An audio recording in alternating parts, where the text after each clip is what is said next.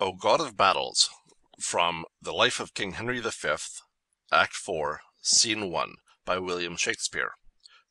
Recording by Michael MacDonald. O God of battles, steel my soldiers' hearts, possess them not with fear, take from them now the sense of reckoning, if the opposed numbers pluck their hearts from them. Not today, O Lord, oh, not today. Think not upon the fault my father made in compassing the crown.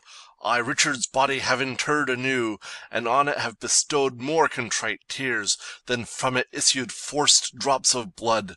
500 poor I have in yearly pay, who twice a day their withered hands hold up toward heaven to pardon blood, and I have built 2 chantries, where the sad and solemn priests sing still for Richard's soul.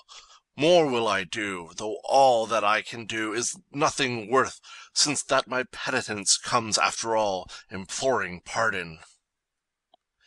End of O God of Battles, from The Life of King Henry V, Act 4, Scene 1. This recording is in the public domain. Recording by Michael MacDonald.